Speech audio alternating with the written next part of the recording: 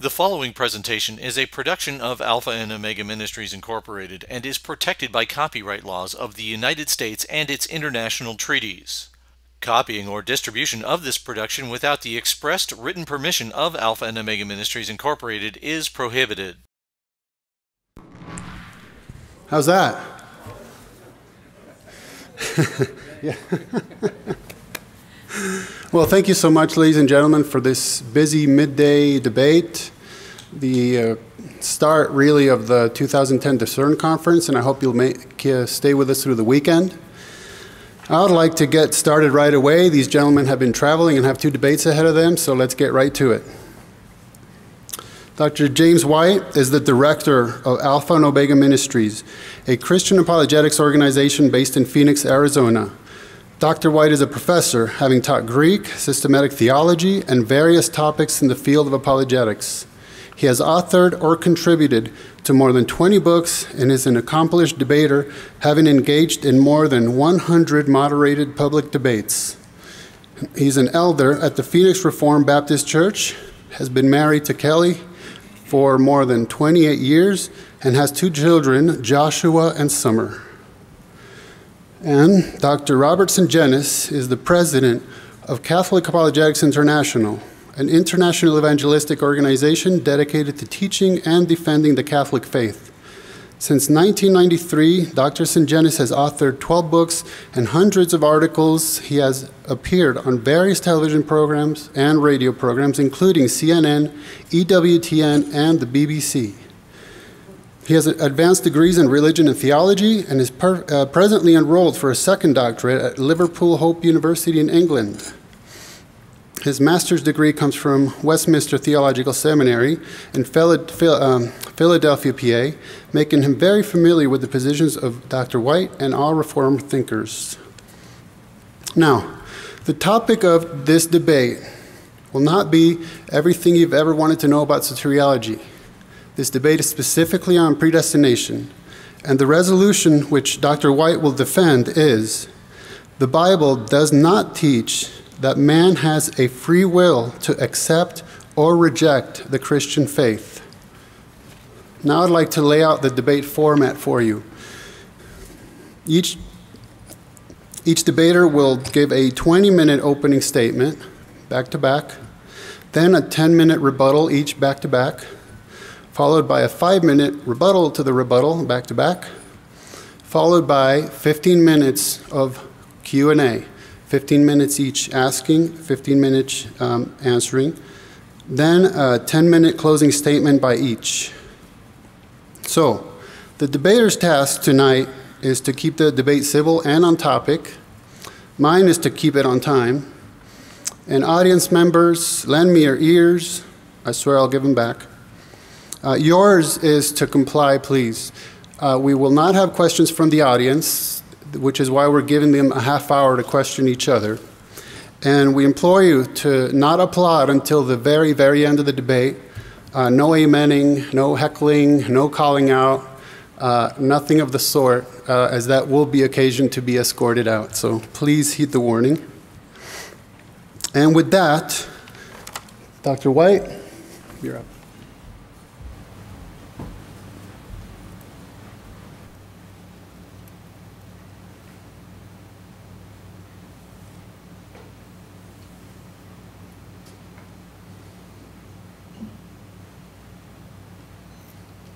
Well, good afternoon.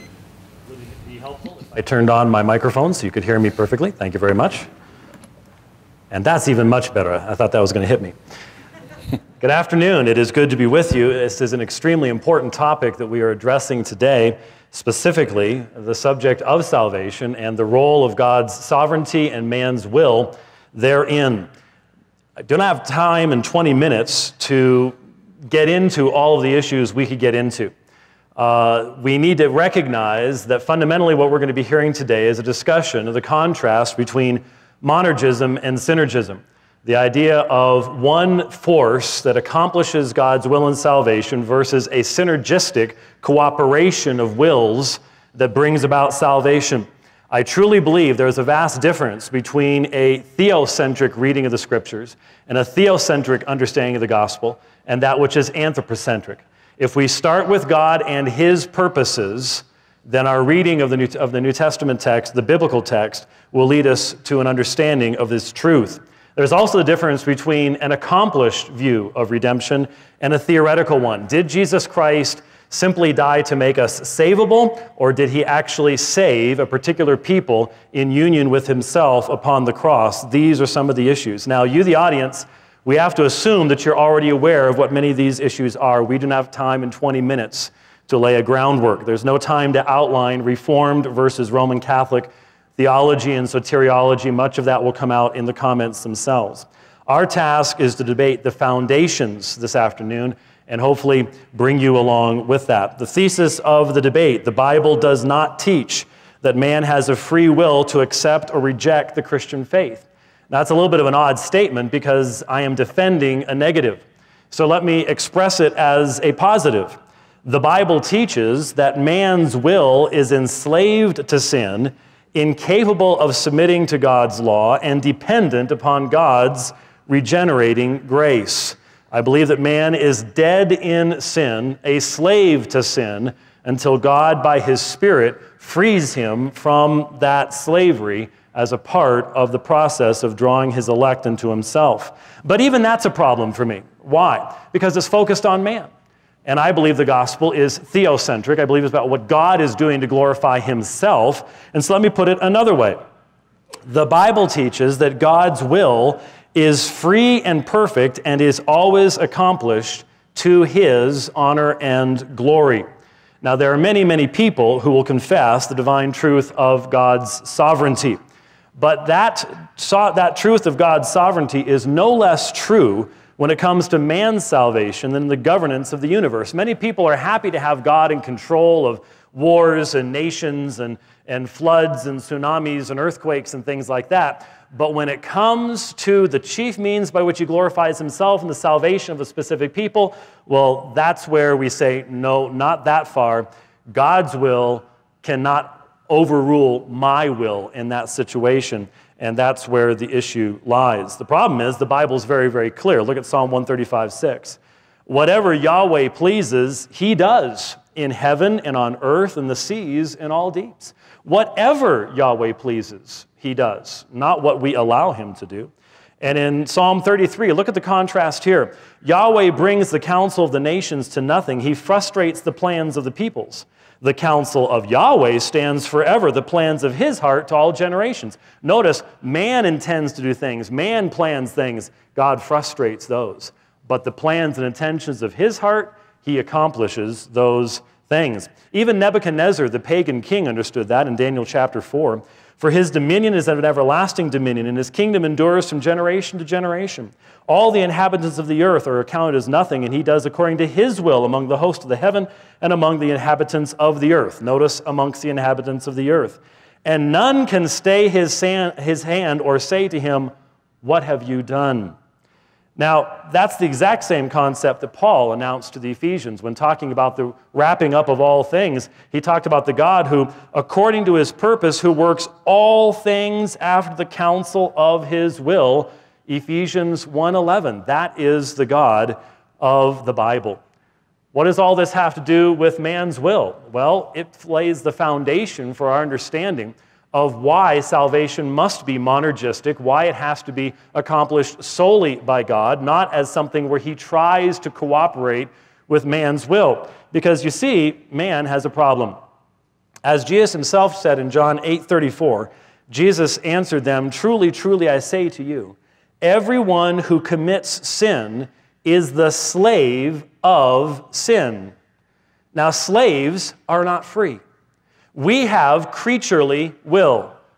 But even our creaturely will, not autonomy, only God has a truly free will, but even our creaturely will is enslaved to sin. Slaves do not have freedom. They have to be set free, which is what had offended the Jews when Jesus said these words in John chapter 8. He said, we've never been enslaved to anyone.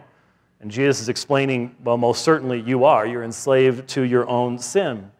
This is exactly what Paul also taught in Romans chapter 8. Notice the words, for those who are according to the flesh set their minds on the things of the flesh, But those who are according to the Spirit, the things of the Spirit. For the mind set on the flesh is death, but the mind set on the Spirit is life and peace. Because the mind set on the flesh is hostile toward God, for it does not subject itself to the law of God, for it is not even able to do so. And those who are in the flesh cannot please God. Now look very carefully at what it says. We're going to look at the text fairly closely. Notice what it says here. The minding or the thinking of the flesh is enmity, enemies of God, not neutral agents that can go one way or the other. Anyone who is according to the flesh is the enemy of God, for they do not subject themselves to the law of God. Doesn't the law of God say, believe and repent? But those who are in the flesh can't do those things. They will not subject themselves to that law, for they are not able to do so. Those who are in the flesh are not able to please God. They're not able to do what is pleasing to God. Now, those are stark words, but those are the biblical words. And so much for the concept of the autonomy of the human will. When the Scriptures plainly say those who are in the flesh are not able to please God. Well, what's the result then? Well, as the Apostle Paul said to the Ephesians, and you were dead in your trespasses and sins in which you formerly walked according to the course of this world, according to the prince of the power of the air, of the spirit that is now working in the sons of disobedience. Among them we too all formerly lived in the lusts of our flesh, indulging the desires of the flesh and of the mind, and were by nature children of wrath, even as the rest. That's where we all were at one point in time. And what happened? Did we by our free will get ourselves out? No. What does it say? But God, being rich in mercy, because of his great love with which he loved us, even when we were dead in our transgressions, made us alive together with Christ. Notice, God is the one who has to bring us to spiritual life. By grace you have been saved, and raised us up with him, and seated us with him in the heavenly places in Christ Jesus. These wonderful truths are then explicated in that great passage that we all know so well. For by grace you have been saved through faith, and that not of yourselves. It is the gift of God, not as a result of works, so that no one may boast. But think about it for a moment. When the Apostle Paul said, for by grace you have been saved through faith, and that not of yourselves, what does that refer to? Well, as you can see on the screen, the word that is in the neuter, tuta. And there is no neuter word in the preceding phrase. Charis is feminine, sesos menoi is a masculine participle, pistaos is feminine. So what's it referring to? Well, that's a common way to use the neuter to wrap up the entirety of the preceding phrase. Everything, the grace, the salvation, and the faith are the gifts of God. Well, why would faith have to be a gift of God if we have some autonomous free will? Well, as Paul had already said in other places, in Ephesians 2, Romans 8, we are dead in sin. We do not have autonomous free will. That explains then why verse 10 says, for we are his poema, his workmanship, created in Christ Jesus unto good works, which God before ordained in order that we might walk in them.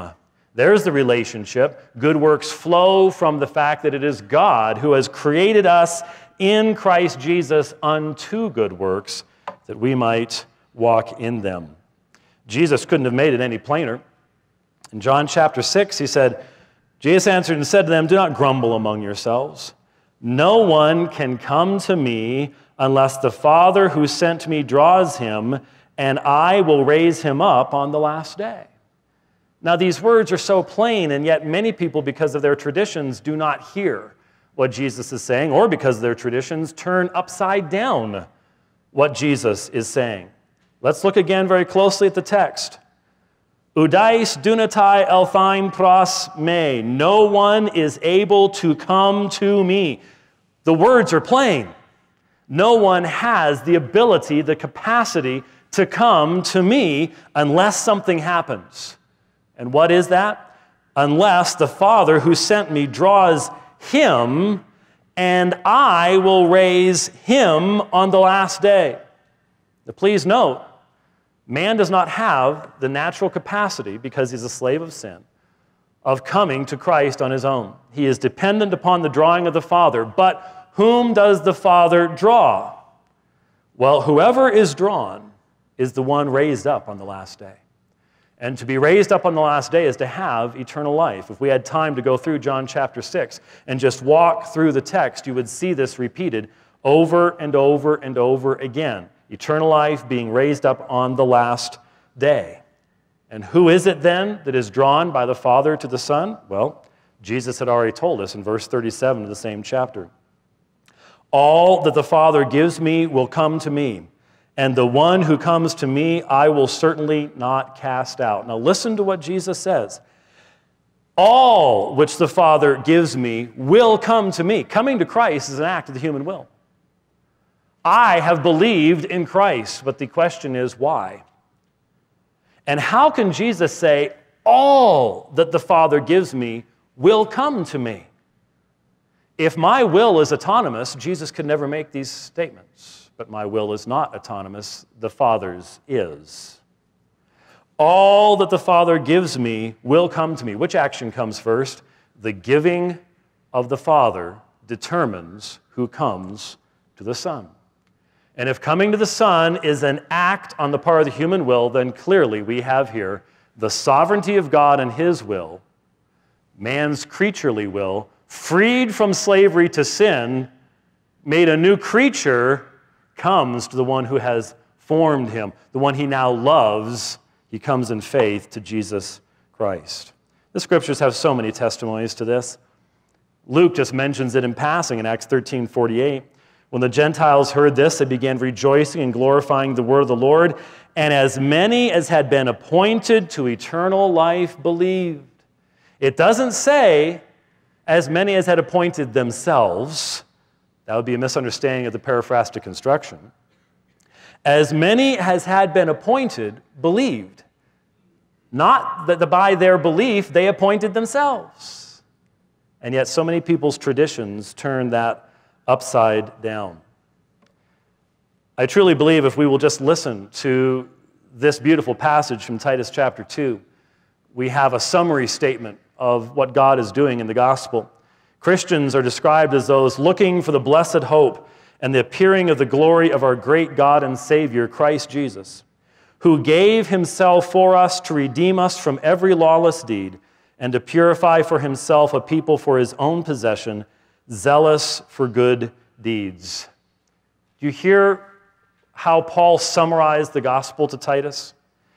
We as believers are looking for something. We are looking for the appearing of the glory of the great God and Savior, Christ Jesus, both terms referring to Jesus Christ. This is one of the early references, of course, in the New Testament to the deity of Christ. But listen to what Jesus has done. He gave himself for us, for a specific people, to redeem us from every lawless deed, not to make our redemption from every lawless deed a possibility, not to put us in a situation where we might have to undergo suffering of atonement after death so as to bring about our own redemption from the punishments of lawless deeds. He gave himself for us substitutionarily to redeem us. That was his purpose, from every lawless deed, and to purify for what? For himself. You see, folks, the gospel is theocentric. It's Christocentric because Christ is, of course, the incarnate God. It is focused upon what the triune God, Father, Son, and Holy Spirit has done in bringing about the glory of the Trinity. We are the very blessed recipients of that work, but we are not the ones that determine whether that work is going to be accomplished or not. God is the one who works in us both to will and to do according to his good pleasure, is the biblical phrase. And so he is working to purify for himself a people for his own possession, and then notice, when he's working within us, what's the result? He's changed our nature. We are made new creatures in Christ, and that new creature in Christ wants to do what? Wants to live consistently. Wants to live consistently with the one who has created him, redeemed him, loved him, and that is Jesus Christ. So that's why we're zealous for good deeds, not to try to earn something, not to try to add to what Christ has done. The zeal that we have for doing what is good is due to what Christ has done within us. And so hence we see clear and compelling biblical testimony that answers the question of the debate plainly. It is God, not the rebel sinner man, who has freedom in the matter of salvation. I believe in an autonomous free will. It just happens to be God's. I do not believe that rebel sinners who are at enmity with God, who are in rebellion against their Creator, who with their every breath express their unwillingness to be submissive to Him, I do not believe that such a person can be described in any other words than spiritually dead, incapable, unable, slave to sin. If those words have any meaning, they describe the joy that fills the redeemed's heart in recognizing, I did not choose him, he chose me. And when, like Lazarus, we heard the voice, the Son of God, calling us to spiritual life, we had no choice but to come forward. We weren't forced out of the grave. I hope we don't hear any use of the term force this evening. It's very common. But can you imagine someone saying, that Jesus, he was pretty mean to that Lazarus guy. He forced him out of his grave. That's an amazing thing, isn't it? But can you imagine if the Son of God had stood before Lazarus' grave and said, Lazarus, come forth. And Lazarus had said, no thanks. You don't know what it's like to live with those two sisters. Could the Son of God have failed to glorify the Father in the giving of life that day? I have actually had people who are so committed to the autonomy of the human will, the creaturely will, over God's will, that they've said, yes, Lazarus could have said no. Well, my friends, if you have been the recipient of the grace of God, there was a day when, by God's Spirit, you were raised to spiritual life.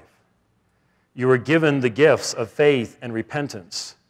As a result of your new nature, you ran to Christ. You believed in Christ. And the reason you continue to this day is because of what the Spirit has done in you, because the faith that you have doesn't come from yourself. It is the gift of God, as all of salvation is. So, my friends, the gospel is thoroughly God-centered. The triune majesty is being glorified in the salvation of the elect. It is all about God, and those who are saved are the gracious recipients of unmerited favor. That is the testimony of the Scriptures. That is the testimony I desire to present this afternoon to you. Jesus Christ was entrusted by God the Father with the elect people. They were given to him. And as Jesus said in John chapter 6, I've come down out of heaven not to do my own will, but the will of him who sent me. And this is the will of him who sent me, that of all that he has given me, I lose nothing, but raise it up on the last day. My friends, I submit to you that for Jesus to be able to do the will of the Father for him, he must be a powerful and perfect Savior. And it is my joy this afternoon to proclaim to you that Savior who is able to save. That is why he is called Emmanuel. That is why he is called Jesus. He will save his people from their sins. Thank you very much. Thank you, Dr. White. Dr. Sungenis, your 20-minute opening, please.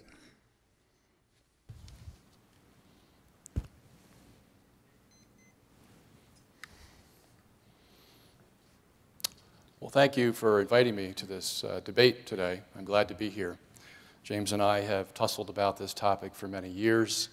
As some of you probably know, we've had many debates together, and I always enjoy debating Dr. White. And I want to thank you for your presentation, Dr. White. With that presentation, I'm tempted to actually skip my opening remarks because I have so many things I'd like to say about what Dr. White presented to you. But I will try to save that for my rebuttal. So what I'm going to do is give you my version of the topic today, 20 minutes. What I want to do, first of all, is say what this debate is not about. I don't think this debate is about predestination per se, even though that's the title of it, since we both believe in predestination.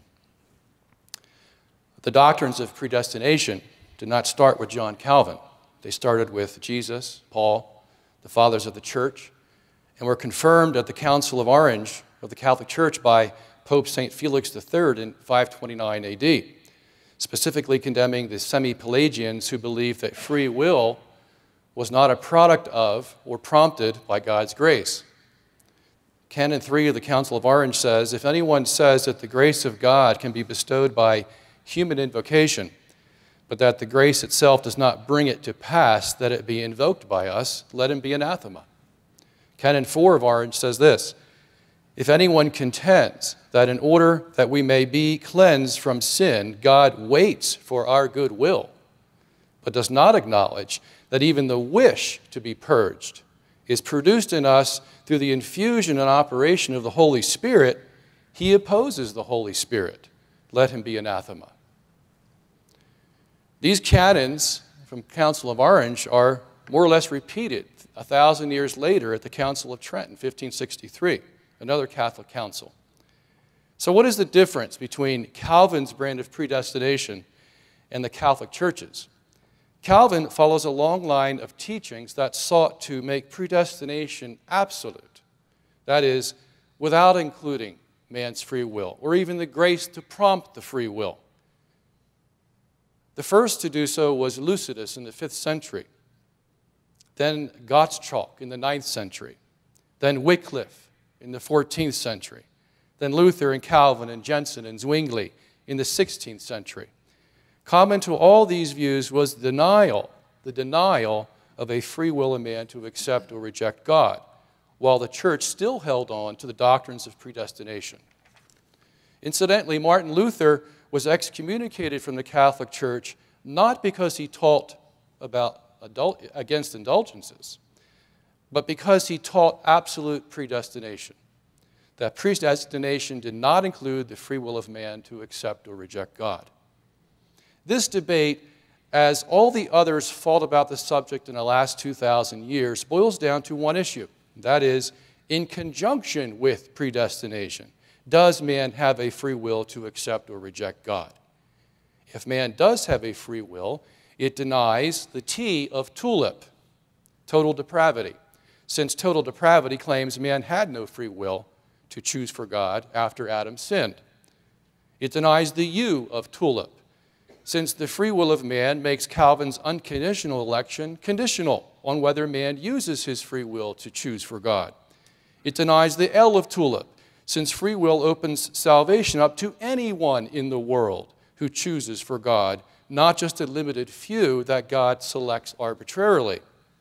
It denies the I of tulip, since free will allows man to resist God's grace and choose not to be saved. It denies the P of tulip, since the free will of man allows him to fall away from God's grace if he so chooses to do. So this debate is about whether the Bible teaches that man after Adam has a free will to accept or reject God for salvation, a free will that works in conjunction with predestination, not against it. Not a free will that works against predestination. Why? Because the Bible teaches both. That's why. The Bible teaches both predestination and free will. And it all leads back to the essence of who God is, which is very complicated and hard to understand and is virtually incomprehensible. Is God free or determined? Is he a unity or a diversity? Is he one or many? Is he moved or unmoved? These are all questions philosophers and theologians have struggled with for thousands of years. Or are all of these divergent categories some way all in God that we don't understand? Well, I'm here to tell you that predestination and free will work together. We may not understand how they do, but the Bible insists that they do. Dr. White believes predestination can, indeed, work with man's free will, because he believes Adam, before he sinned, had a free will to accept or reject God, even though God obviously had the salvation program predestined before Adam made his choice. What this debate is not about. This debate is not about making it appear that those who believe in free will think that it is because of something special in them, that they chose God or that they were better or smarter than other people who didn't choose for God.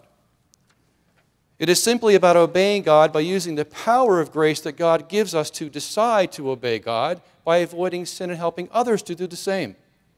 If not, then the same "I think I'm special" argument can be used against the Calvinist, since he thinks God picked him to be saved over the rest of the human race, and that nothing he does here on earth, no matter how heinous his sin, could ever jeopardize his election.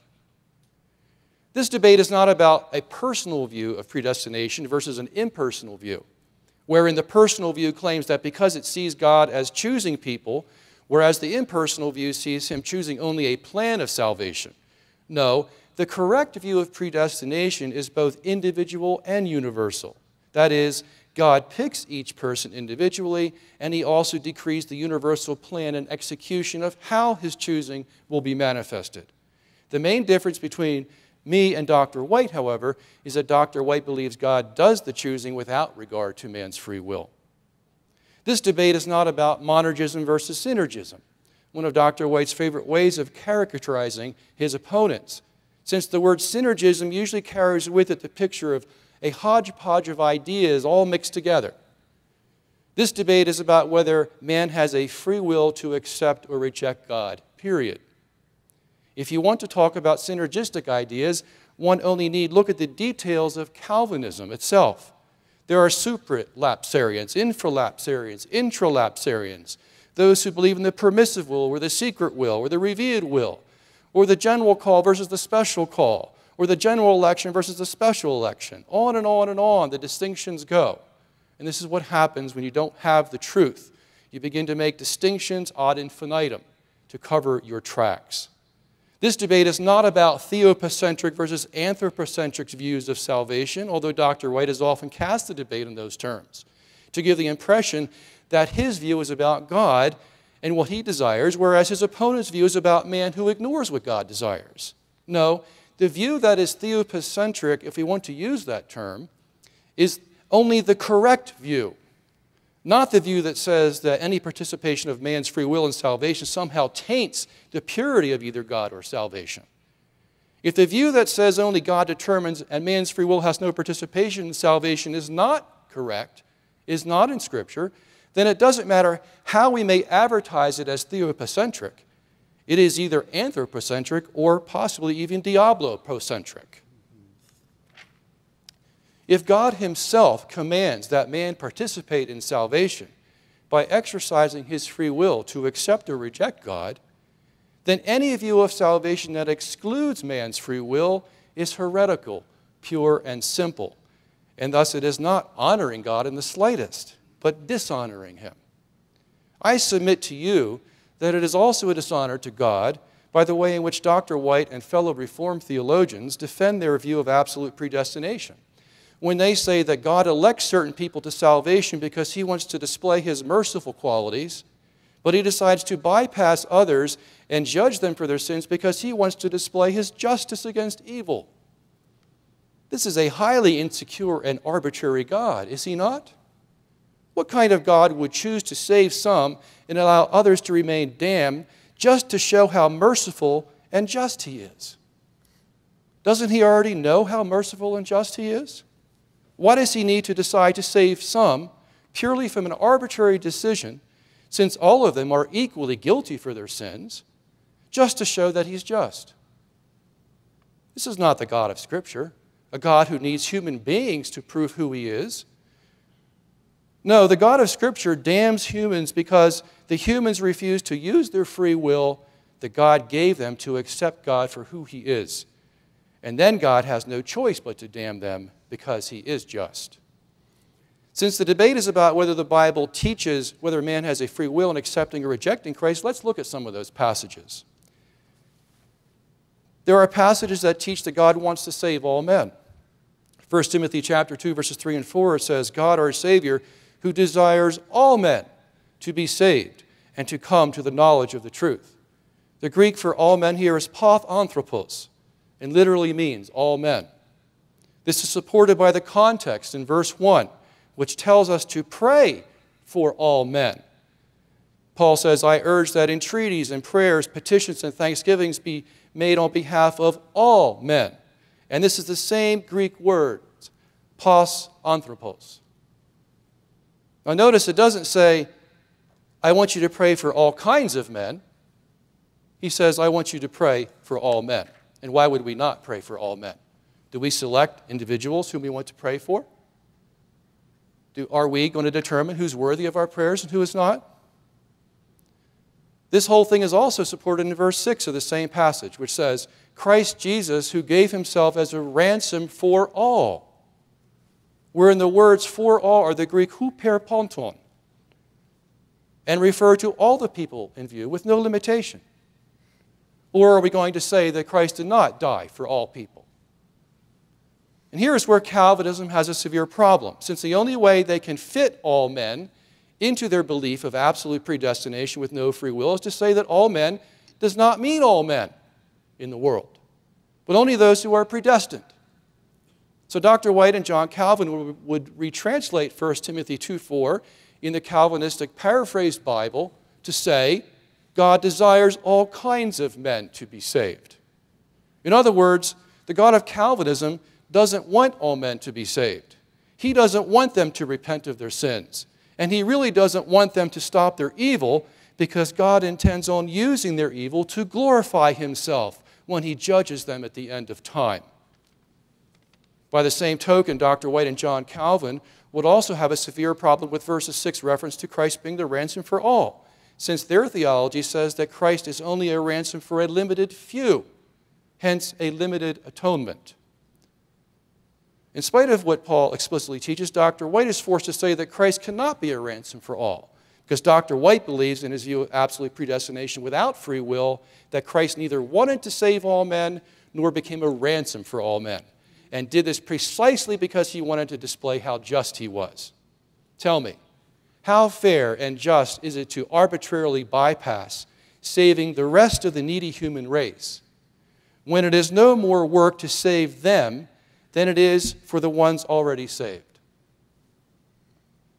We would call a man who had the power to save all the people from a sinking ship quite a monster if he arbitrarily decided to save only a small portion of them and deliberately allowed the majority to drown simply because he wanted to show he had the power to be merciful to some but not merciful to others. Who would want to live with such a capricious, self-centered, and unfeeling being? And that's why Martin Luther said, yes, it takes a great amount of faith to believe that God chooses some and damns others for reasons only he knows and nothing to do with what the man has done. Wouldn't God get the same or possibly even more glory if he saved the whole human race rather than just a small portion of it? If we want to be logical here? On Dr. White's homepage of his website, in bold letters, his banner says, the gospel is ours to proclaim, not to edit. But that's exactly what he does with 1 Timothy 2:4. He edits it by injecting the word kinds to make it say, God desires to save all kinds of men, so that it fits with his preconceived theology.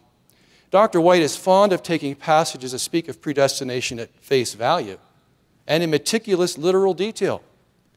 But when it comes to passages that speak about free will or God's desire to save all men, suddenly Dr. White refuses to take those passages at face value and seeks to add or take away words or concepts so that they fit into his preconceived theology about God's sovereignty or theopocentric salvation or all kinds of words that he uses.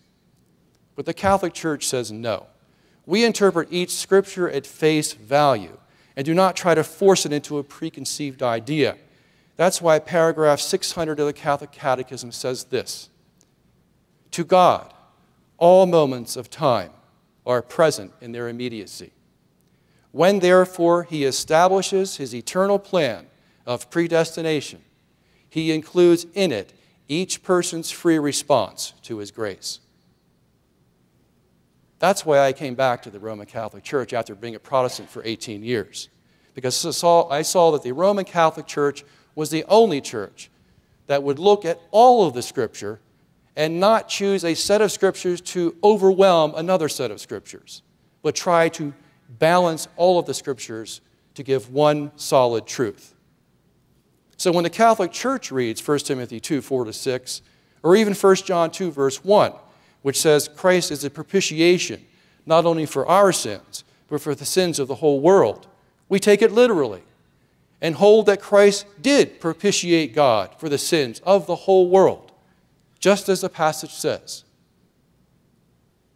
And so apparently when Paul in Ephesians 1:11 said these words, also we have obtained an inheritance, being predestined according to his purpose, who works all things after the counsel of his will.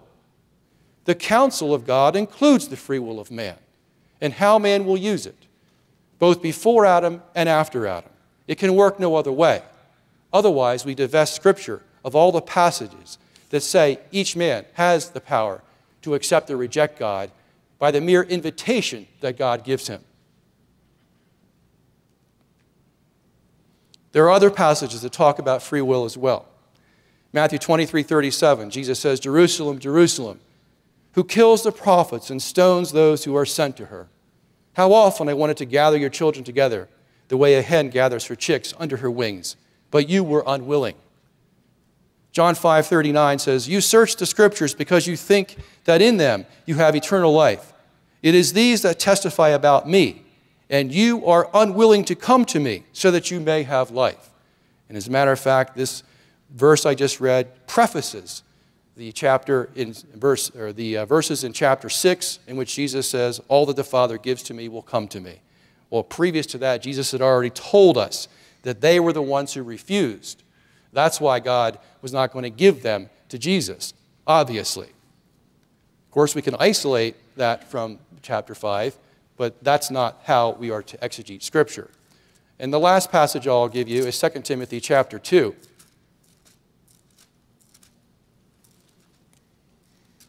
Verses 10 to 13.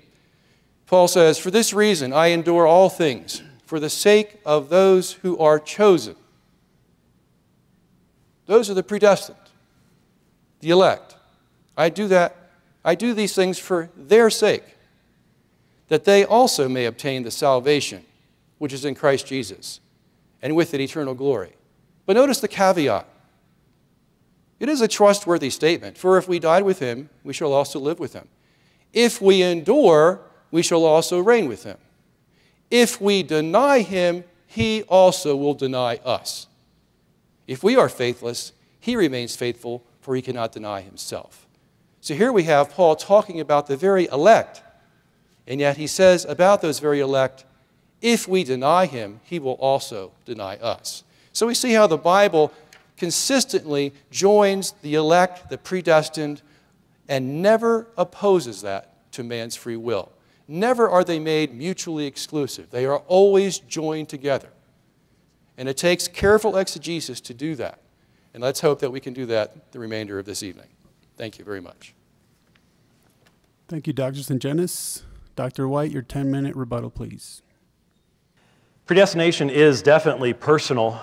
God's choice is of us. Ephesians chapter 1 makes it very clear. He chose us, not an impersonal group. It is personal pronouns, the direct object of what he does there. It is personal. Upon what basis does God choose individuals? Ephesians chapter 1 says it's on the basis of the good purpose of his will. We can trust that God's purpose is always good. This isn't about synergism. Yes, my friends, it is about synergism. It is about the idea that God makes salvation possible if we will cooperate. He wants to have it happen, but unless we cooperate, it won't happen. That is synergism. That is the difference between theocentric and anthropocentric views. One view is that God is glorifying himself, and you just heard that view denied. The other view is that God is making salvation possible to man. We are told that it's a highly insecure and arbitrary God who would desire to display all of his attributes. Why? We are told this is not the God of Scripture. And yet, how many people were delivered through the sea, the Red Sea? Was it only the people of Israel? Who died in the Red Sea? Wasn't it the Egyptians? When the offerings were made of sacrifice in the temple, who were they for? Were they for the Assyrians, Babylonians, Egyptians? No. They were only for those who drew near to worship. Didn't even include all the Jewish people who didn't draw near to worship. Clearly, that is the God of Scripture, if we will just look at that. 1 Timothy 2:4, one of the big three. 1 Timothy 2:4, I was surprised we didn't get 2 Peter 3:9. Entire chapter on the subject in The Potter's Freedom I would direct you to, but what was fascinating is that the exact point in the context that tells us that Paul is talking about all kinds of men didn't get read. You got a point in front of it and behind it. Notice what was said. Yes, we are to give prayers for all men, though kings and those in authority. What are those? Those are kinds of men. The very context defines it. And goes on, of course, talking about ransom for all men. Who does Jesus Christ intercede for? Did the high priest intercede for the Babylonians, the Egyptians, and others? No, he only interceded those for whom he made the sacrifice. Who does Jesus Christ intercede for in heaven today, according to the book of Hebrews? Those for whom he made his sacrifice. There is a vast difference between God's revealed will, which says, do not kill, do not murder, in his law, and his decree. We see this, for example, in Genesis chapter 50, when Joseph recognizes that the sins that his brothers did in selling him into slavery were a part of God's purpose. He can look at his brothers and say, you intended it for evil, God intended it for good. Same action, evil on the part of the men who did it because that's what's in their heart, pure on the part of God because that's what is in his heart, the same action. How fair, we were asked, is it? How fair and just is it for God to bypass anyone? Folks, salvation is not a matter of fairness and justice. Any person who knows your own heart, you don't want fairness and justice because you know what you're going to get if you get fairness and justice. Mercy and grace is free. It cannot be demanded. Think about it. How could God have had any freedom whatsoever?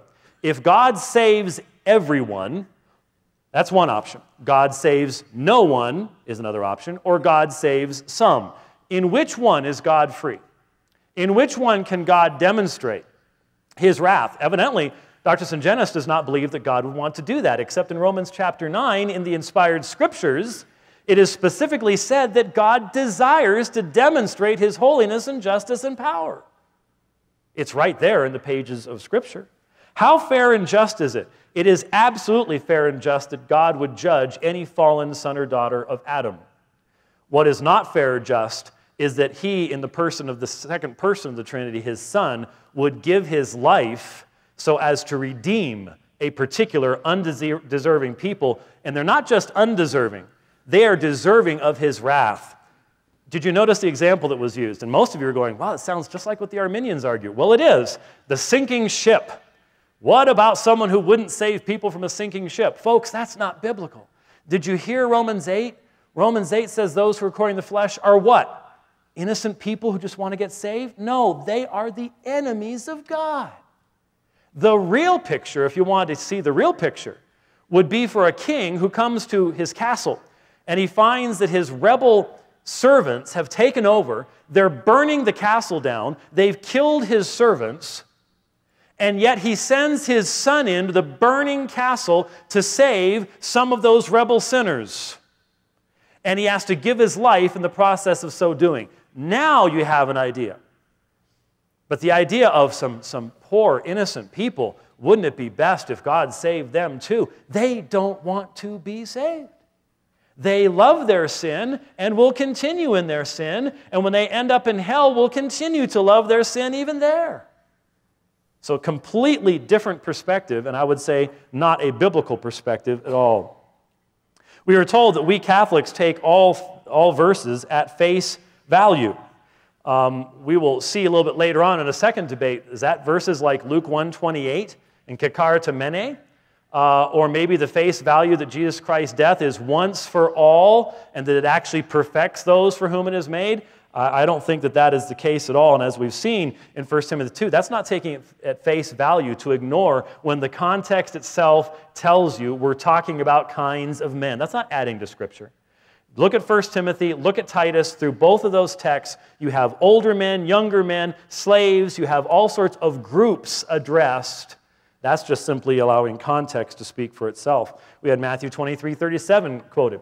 Matthew 23:37 has nothing to do about God's desiring to save everybody. Matthew 23:37 is a judgment passage on the Jewish leaders. And if you'll just read it in its context, you will see that what Jesus is saying is, how often would I have gathered your children together, Jewish leaders, how often I've gathered your children, you're in authority over them, but you would not. What he's saying is you've stood in the way of God's purpose, and that's why God's judgment is going to come upon you. There is nothing here about the people that God was trying to gather somehow successfully resisting him. That is a misuse, and a very common, unfortunately, misuse of the text. The same with John 5:39. Yes, men do not desire to follow after God's truth until God, by his grace, changes their hearts. But there is nothing in this that changes the context of John chapter 6. There is nowhere you can go, well, John 5:39, you see, that tells you that the ones that the Father gives the Son are those that he's foreseen will come to him. That's turning the text on its head. We believe what John 5:39 says. You will not. Until that miracle of regeneration takes place, you will not. But you'll notice how many texts I brought forward that talked about the inability of man. You cannot do these things. So why are we reading other texts and ignoring the cannot texts? That's not treating Scripture as a whole. Then we had 1 Timothy 2, and I love 1 Timothy 2:9. Paul says he endures all things for the sake of the elect. He knew there was an elect. He didn't know their identity. But he knew that wherever he preached the gospel, he was never wasting his time because God has his people everywhere. That's what gives boldness in proclamation. But it was emphasized, if you endure, yes, indeed, if you endure, I believe what Jesus said, he who endures to the end shall be saved. No question about it. But it's not my endurance that saves me. You see, this is where the whole debate this evening is. So I want to slow down and make sure you hear this. Hear those words, he who endures to the end shall be saved. There's two ways of understanding that. Sadly, the way of the world, the way of the man's religions, the way of the traditions of men is to read that, by your endurance you guarantee your salvation. That's the prescriptive way. Here is a prescription. Here's something you need to do. I suggest to you, I proclaim to you, that the only consistent way to read such texts is to see them as descriptive. I will endure to the end because the faith I have is a divine faith granted as a gift from God. It's describing the people of God, not creating the people of God. Notice, Jesus, or Paul even says, the only time that there is an issue in 1 Timothy 2, if we deny him, and I say to you, none of God's elect can ever deny him. But even if we are faithless, he remains faithful. My endurance is due to the fact that God is glorifying himself. Jesus never fails to bring about the salvation of his people. That's the will of the Father for him, and he never fails to do it. Thank you. Thank you, Dr. White. Dr. Sungenis, 10-minute rebuttal, please.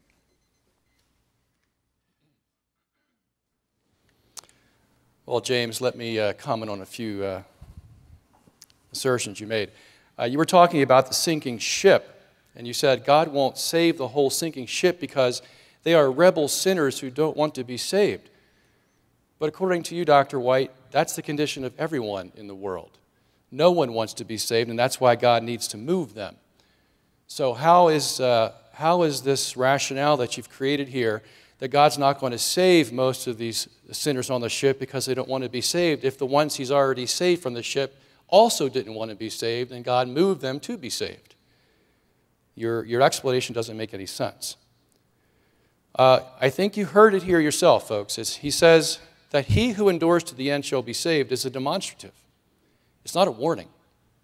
And so what Mr. White has essentially, or Dr. White has essentially done is empty the Scripture of all its warnings, all its admonitions, all its pleadings with men not to fall. As a matter of fact, the very passage that he had pointed to earlier, Romans chapter 8, Paul gives a pleading right there in Romans chapter 8, verse 13. He says, "For if you are living according to the flesh, you must die. But if by the Spirit you are putting to death the deeds of the body, you will live." Is that not a warning to the very people in the context of this passage that Dr. White used for his predestination? This is what happens when you go off the track and you make predestination absolute, then you empty the Scripture of all admonition. It just becomes statements of fact now.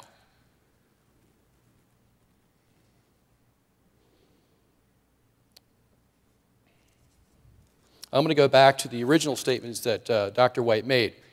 He says, man is dependent on God's regenerative spirit in the opening remarks that he made. Well, of course. Who would disagree with that? I don't disagree with that. I do not believe in Mr. White's title called the autonomous free will. No one who believes in free will, who at least believes it from the Scripture, believes that it's autonomous. Autonomous means it works by itself, without the power of God. No, we can't have the power of even free will unless God gives it to us as a gift and gives us the power to use that free will. This is what the Council of Orange was all about. This is why I condemned semi-Pelagianism, because they said, no, our free will is autonomous. He says God's will is always perfect and always accomplished. Well, I agree. When did I ever say, or the Catholic Church ever say that God's will was imperfect, or that things that he has planned will not be accomplished? No. We're just saying that in order to make it perfect, to see it accomplished, he includes man's free will. He pointed to Psalm 135, verse 6. And he says that, yes, God can override anything about man. But does the passage there talk about overriding man's free will? No, not at all. It just makes a general statement that God can override. But God's going to use his discretion about what he's going to override. If he has given man a free will, obviously he's not going to override that. Otherwise, he'd be contradicting himself. This is how you can pick out passages of Scripture totally out of context and give the impression to people that, oh, this supports my truth, without really examining what the passage is saying. It's saying nothing about this topic we're talking about tonight. Of course God can override things. Nobody's arguing about that. What we're arguing about is whether man has a free will or not. And if Dr. White can show us a passage of Scripture that says man has no free will, then he wins the argument. But unless he does so, he fails. He says, God doesn't, God plans all things out in Ephesians 1:11. The counsel of his will, of course he does. But where does that deny man's free will as part of God's counsel? Nowhere. He talks about us being slaves and not free. And Dr. White continually does this. He distorts these metaphors in Scripture and makes doctrine out of metaphors.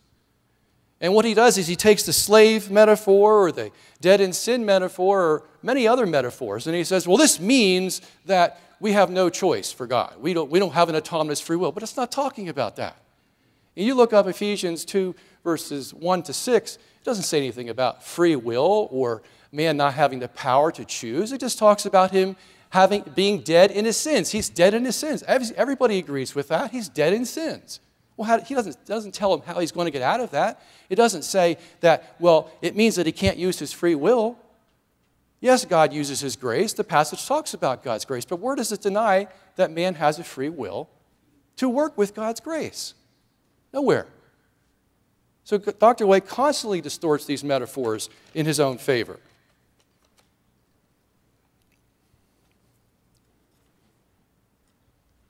And he talks about all these things in Ephesians 2:8 being gifts of God. Faith is a gift of God. The works are a gift of God. Well, of course they are. Who would disagree with that? But where does that deny free will? We're the ones that are saying that my free will is a gift of God. My faith is a gift of God. And it's a gift of God because it allows me to take the responsibility for my sin. God has prompted me to answer yes to him. And if I answer no, it's not God's fault. And besides the impression that's been given to you tonight, it doesn't mean that God has somehow failed. No, God has already taken into account the people that will not accept him. He's already made that a part of his perfect plan. So he's not failing because someone decides they're not going to come to him. No, God has it all planned out. He knows the end from the beginning. But that end from the beginning also includes man's free will.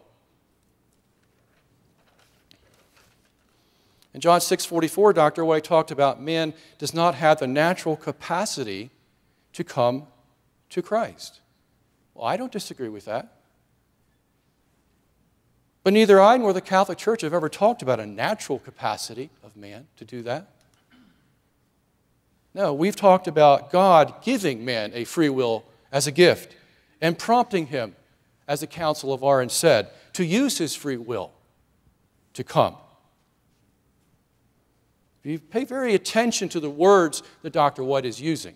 Autonomous free will, natural capacity. No, we don't believe these things either. He talked about John 6:37, all that the Father gives to me. He says, if my will is autonomous, Jesus could never make that statement. That's right. That's right. I agree with him. Well, who's talking about an autonomous will?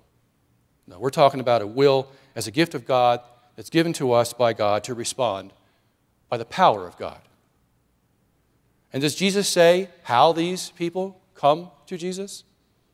All he says is, all that the Father gives to me will come to me. That's all he says. He doesn't talk about predestination. He doesn't talk about free will. He just says, all that the Father gives to me will come to me. Dr. White, because he's programmed by his Calvinistic theology to see it in this verse, thinks that Jesus is saying that it's only the Father's choice, nobody has a free will, nobody's deciding, it's all the Father, just because Jesus says, all that the Father gives to me shall come to me. That's called reading into Scripture what you want to see, because it doesn't say that. All it says is that all that the Father gives. Does it say how the Father obtained these people? No. But Dr. White assumes that it's all God's choice and nothing to do with man. Let's say that I asked you people, who here wants to come to me with a trip to Europe and I'll pay all your expenses? Who would like to do that? Anybody? Okay, yeah, we have a few hands here. Okay? Will all of you please come up on the stage? Don't come up. But if you did come up, then I'd have maybe a group of 10 people. Okay? And then I'd say, okay, Dr. White, I'm going to give all these people to you. All 10 of you. You can have them all. Okay? Well, how did I get you? I asked you if you wanted to go. Same thing. That's very possible here in John 6:37. You see, but Dr. White has already excluded that from the text because that's the way his theology has forced him to read the passage. Thank you for your time. Thank you, Dr. Sungenis. Dr. White, 5-minute rebuttal, please. Okay, 5 minutes, not a lot of time. I think what I was saying about the ship analogy was fairly straightforward. And that is the problem with the ship analogy is that you have people who want to be saved, and God's a big, mean, bad God if he doesn't save them. The ship analogy is not biblical. There is no one splashing around the water saying, save me. They are rebels against God, going against God, spitting in his face. That's the whole point. There is nothing unjust about God allowing rebels who hate him to remain in their sin. The wonder is that he took any of us and changed us. He says he's emptied the Scripture of all warnings. No, the warnings are the method that God used for us to hear his voice. That's what they're there for. We hear them. Since we have spiritual life, we obey. They do, however, also increase the guiltiness of those who spit in God's face. Just take a little trip over to San Francisco, or sadly in our own area around here, to see how people like to spit in the face of God's warnings in the Scripture. There's a misunderstanding of the term autonomous here. When I'm talking about an autonomous free will, I'm talking about a free will that acts outside of God's decree determining its action. And I think that's what Dr. Sungenis was talking about. He needs to clarify that. He said, if Dr. White could show us a verse that says that that a man does not have free will, he wins. I gave you a bunch of them, but let's review just one of them, and that is Romans chapter 8. Once again, listen to the words. Because the mind set on the flesh is hostile toward God, for it does not subject itself to the law of God, for it is not even able to do so. There it is. It is not able to do so. There you go. You can talk about prevenient grace all you want. You can have a good time trying to find that term in the New Testament. It's not there, but the fact of the matter is that outside of God's grace, and it's the salvific grace, man is not able to subject himself to the law of God. Those who are in the flesh cannot please God. Now it's being said, well, yes, but God's grace comes along and makes you able to do so, and then you can get to choose one way or the other. Where does Paul say that? Where does the Scripture say that? I'd like to see that. Very, very common. It just simply isn't a biblical teaching. He said that I've read out of John 6, that I have read into John 6:44 because of my Calvinistic programming. Well, there are two backgrounds up here right now. And obviously, from my perspective, what we're seeing is the eisegesis that results from fidelity to Roman Catholicism and its claims. I just simply let you choose to see that. I let you see that by the argumentation.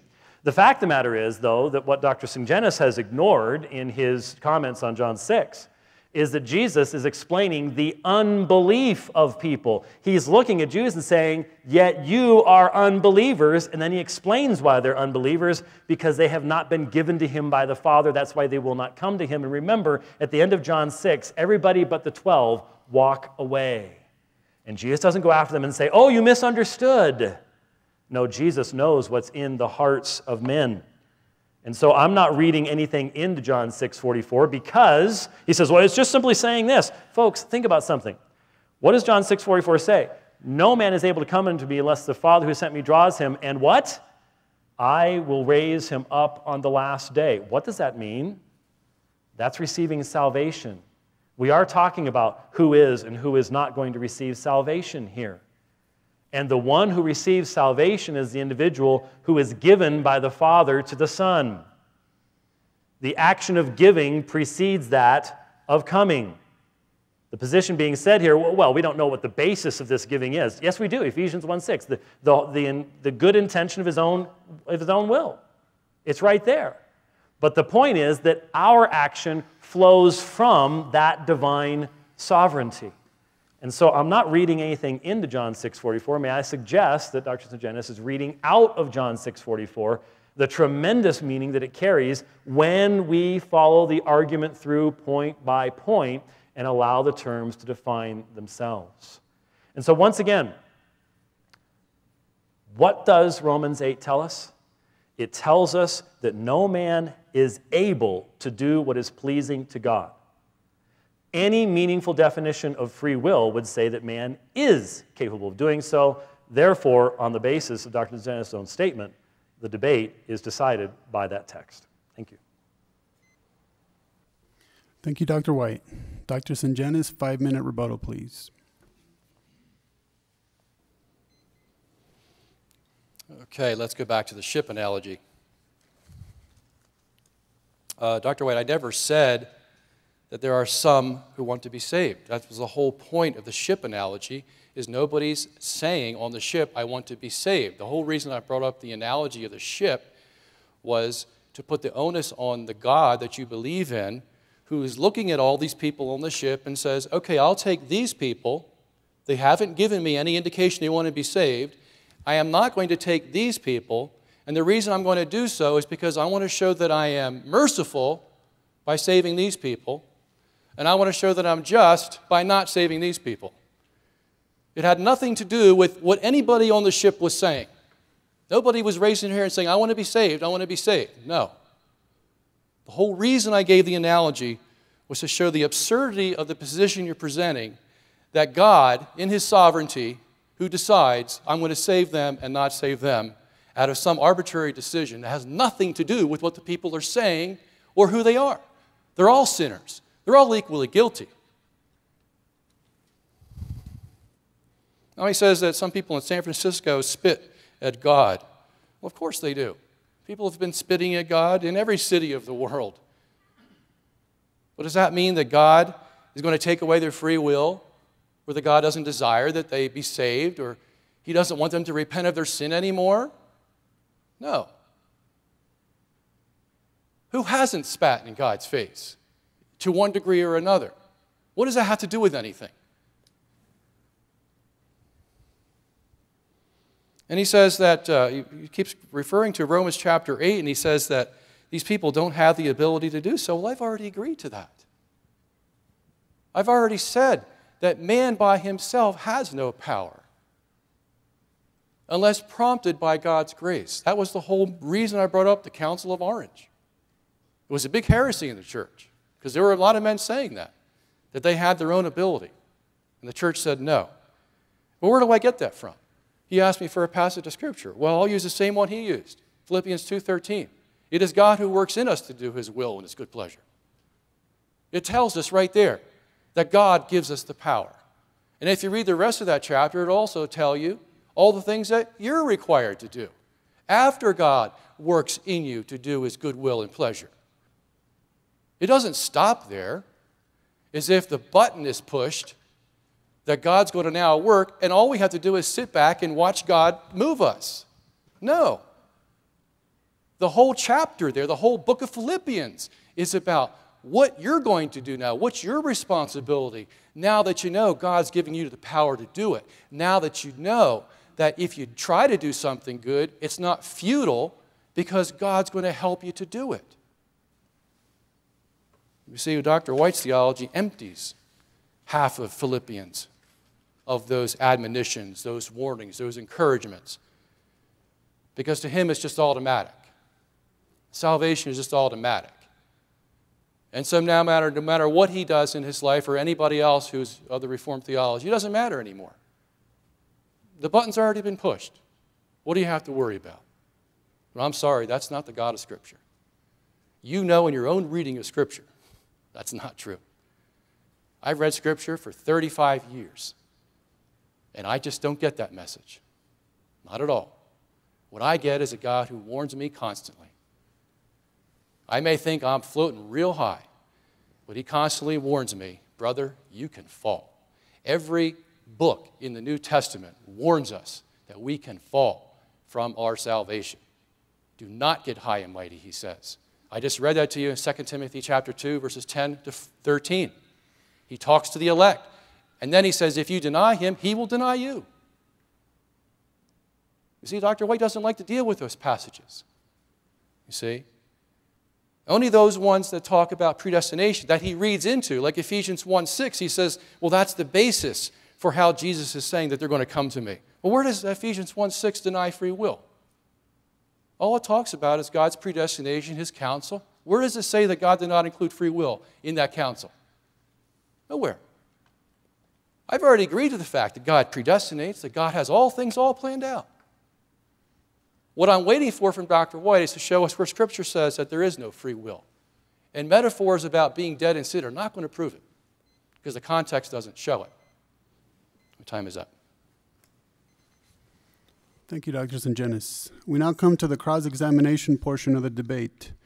We will begin with Dr. White posing a 1-minute question to which Dr. Sungenis will answer for 2 minutes, followed by another question from Dr. White, which will continue that way for 15 minutes. James?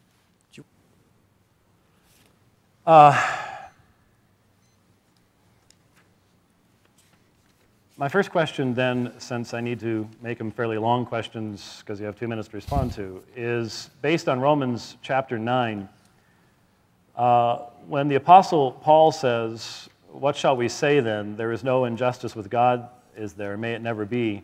For he says to Moses, I will have mercy on whom I have mercy, and I will have compassion on whom I have compassion. Could you explain what the apostle is saying in verse 15 of Romans chapter 9 in light of your statement, in your opening statement, where you, in essence, accused Reformed people of having an insecure God who you would not want to be around. You expressed a real strong dislike. for the freedom of choice that God has. Could you explain Romans 9:15 in light of your statements? Sure.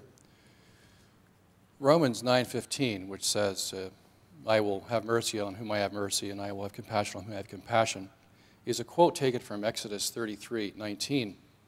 So if you go back, you'll read that passage, Exodus 33:19. God says to Moses, I myself will make all my goodness pass before you, and I will proclaim the name of the Lord before you, and I will be gracious to whom I will be gracious, and I will show compassion on whom I will show compassion. And then he goes on to tell Moses that you cannot see my face and live, so I'm going to put you in the cleft of the rock, and I'm going to pass by. You can see my back parts. If you look at the context of Exodus 33, and actually you can go back to Exodus 32, it's the story about the Israelites who worship the golden calf. And God is just about to destroy them, and Moses pleads with God in Exodus 32 and asks him not to destroy Israel. And he says, you know, what are we going to do to explain to all the Egyptians? You took them out here in the desert and you destroy them right away. And what about your promise to Abraham? And he's pleading. And Deuteronomy 9 verse 5 tells us that Moses actually fasted for 40 days and 40 nights on the mountain to appease God. And then in verse 14 it says God changed his mind and decided not to destroy the Israelites. Then in Exodus 33, how much time do I have? A minute and a half. Exodus 33, God says he's not going to go with the Israelites through the desert, and Moses pleads with him again. He says, will you please go with us? And God says, okay, for you, Moses, because I love you and you are my friend, I will go with you. He changed his mind again. And in verse 11 it says that Moses was the friend of God, saw God face to face. You see?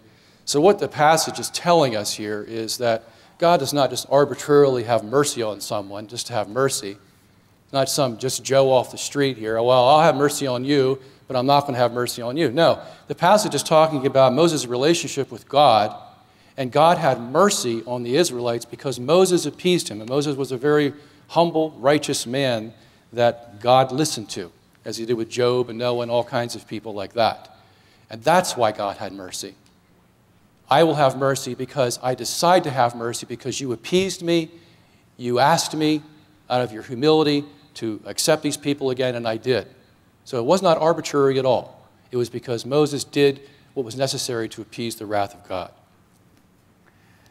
In light of the interpretation you just gave of the Exodus 33 text as being used here by Paul in Romans 9:15, could you explain why it is that what you just said, and that is that this was based upon Moses' appeasing of God, why it is that Paul interprets that text in verse 16 as, so then it does not depend on the man who wills or the man who runs, but on God who has mercy. Because he had mercy on the Israelites because of what Moses did.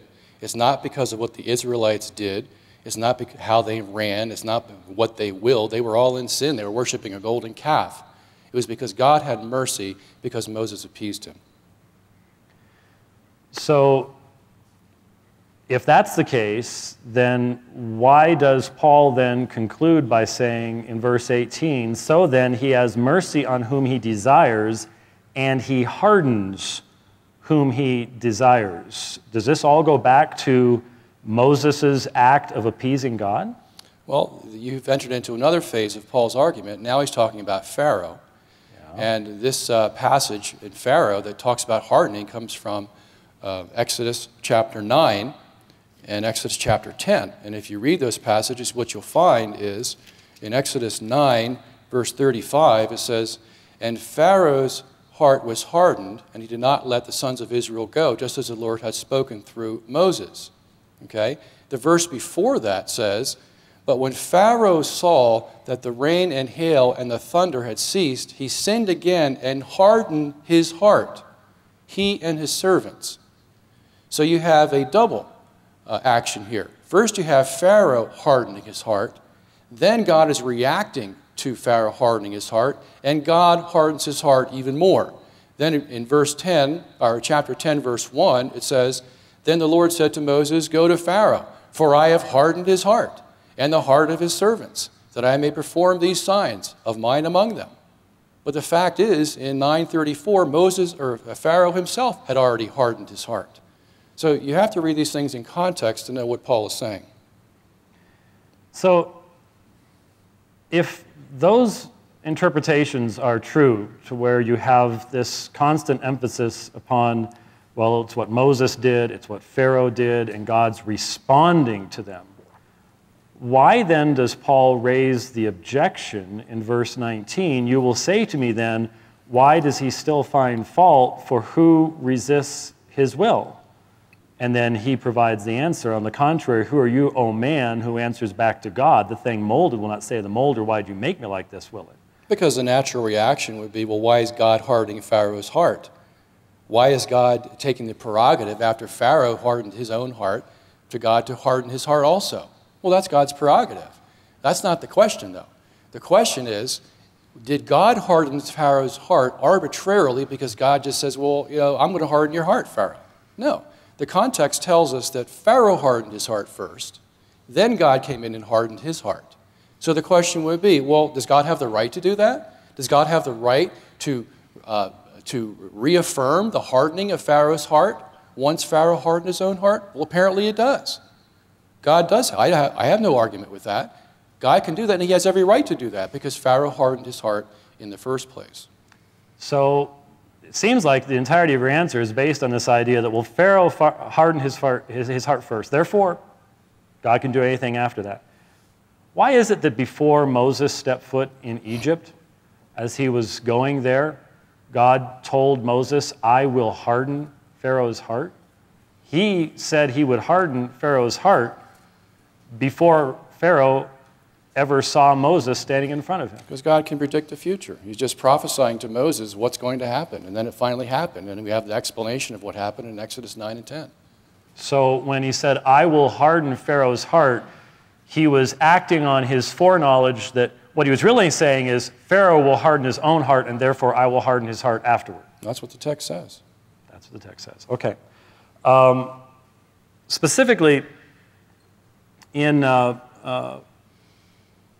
before I go to Romans 8, all of this interpretation in Romans 9 was based on what Moses did, what Pharaoh did, mankind's activities being prior, and God's responding to them. Yet, if we start back at Romans chapter 9, beginning at verse 10, it says, and not only this, but there was Rebekah also when she had conceived twins by one man, our father Isaac. For though the twins were not yet born and had not done anything good or bad, so that God's purpose according to his choice would stand, not because of works, but because of him who calls, it was said to her, the older will serve the younger. Isn't that the context that then determines that it's not man's actions, it's not man's running, it's not man's will, it's God's calling and God's choice that is primary? Well, you have to first interpret the passage you just quoted before you go on and use that as a basis for interpreting the rest of the passage that we've already looked at. So in my answer, what I'm going to do is exegete that passage for you. The Jews, throughout Paul's discourse in Romans, have been shown to be people that want to get to God by their works. And already in verse 32 of chapter 9, it says that, verse 31, but Israel, pursuing a law of righteousness, did not arrive at that law. Why? Because they did not pursue it by faith, but as though it were by works. They stumbled over the stumbling stone. So they were working for their salvation. Okay? So in order to prove to them that you can't work for your salvation, he has to take them back to a situation where it's impossible for two people to work, namely Jacob and Esau in the womb. This is going to prove Paul's argument. It proves this argument because God chose Esau to serve Jacob before they could do anything good or bad. What does that tell us? Does it say that God predestined Esau to hell and predestined Jacob to heaven? No, it doesn't say that. All it says is that the older will serve the younger. It doesn't say anything about who's being chosen to heaven or hell here. And as it turned out, Esau did serve Jacob. Jacob was given the inheritance, and Esau was not. So that's the context of the passage here. It's talking about Paul's teaching about the fact that we cannot work for our salvation, uses Jacob and Esau, and then he goes on to develop the decisions of God based on what certain men have done to show that God's in complete control. But this control does not mean that man is not making decisions as God is in control. That's the whole reason we're having this debate today. Is it, well, in light of what you just said, I was about to go to another text, but is it your belief that the Reformed position is that men don't make decisions? No. My position is that the Reformed faith says that after Adam sinned, man does not have a free will to accept or reject God. And they will not accept that stipulation, even if you say that the free will of man after Adam is given the power to make the decision by the power of God, by God's grace. They still won't accept it. And this is the reason I'm complaining about absolute predestination, because it absolutely precludes any kind of rationale for man making a decision, whether it's by grace or whatever. Autonomous, you just take the whole category and you throw the baby out with the bathwater. I would agree with you that, I don't want an autonomous free will either, because we're not semi-Pelagian. We're not Pelagian or semi-Pelagian. But we're certainly not going to get ourselves in deep water with the rest of Scripture and find ourselves contorting all these passages that he that endures to the end shall be saved is just a demonstrative, and all the other passages that talk about warning and admonition, and say, well, they really don't mean what you think they mean, even though they sound like they mean that, because we've already decided that man can't have a free will. You see, you solve one problem, but you create a whole other set of problems when you do that. When the Apostle Paul said those who are in the flesh cannot please God, why is this not a statement? Well, let me back up. It says, speaking of the mind set on the flesh is hostile toward God, for it does not subject itself to the law of God, for it is not even able to do so. And those who are in the flesh cannot please God. Why does Paul talk about the inability of the fleshly mind by saying it is not able to subject itself to the law of God if, in fact, every human being does have the capacity, due to however you define free will, to turn and repent? Would that not be subjecting itself to the law of God, which says to turn and repent?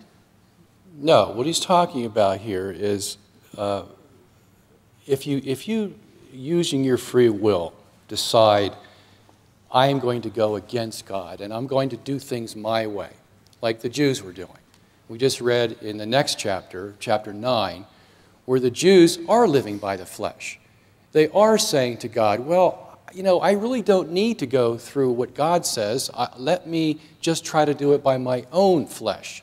And that's why Paul complains in verse 32 about them trying to get to heaven by their works, because that's flesh. That's saying to God, I can do something for myself to attain my salvation. Paul says, no, you can't do that. You're in bondage if you do that. Same thing he says in Galatians chapter 5 when he talks about the Jews using circumcision. He says, if you do that, you're condemned. You're anathema. You can't get to God by the flesh. You can only get to him by grace. If you get to try to get to heaven by the circumcision, let me just read that because I think it's apropos here. Galatians chapter 5, verse 1. It was for freedom. Is my time up? Go ahead. Okay. It was for freedom that Christ set us free. Therefore, keep standing firm and do not subject again to the yoke of slavery. There you have it. Behold, I, Paul, say to you that if you receive circumcision, Christ will be of no benefit to you.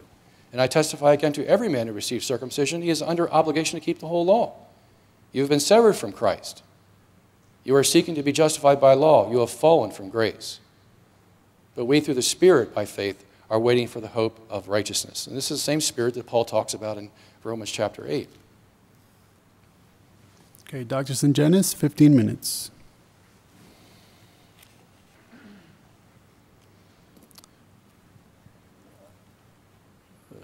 Dr. White, my questions are going to be rather short, so you can answer as long as you want, but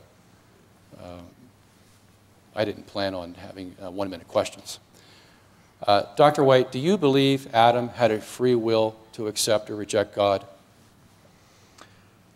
Well, the problem with Adam's will is that we don't know anything about it.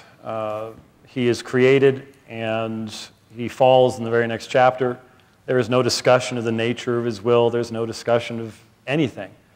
Theologians have obviously recognized that there would not be a sin nature involved, but the nature of Adam's will is a matter of speculation that the scriptures themselves never ever raise, never make as a foundation for any argumentation about God's justice or anything along those lines. And so the distinction, I think, that is somewhat useful that Augustine introduced is the difference between someone who has the possibility of sin and someone who does not have the possibility of sin. To differentiate between Adam, who is made perfectly, but in a state where it is possible for him to sin, in comparison with the glorified saints in heaven, who will be in a position where they are no longer because they will be perfected, but they will not be in a position where it will be possible for them to sin. That's where a distinction has been raised. But the fact of the matter is,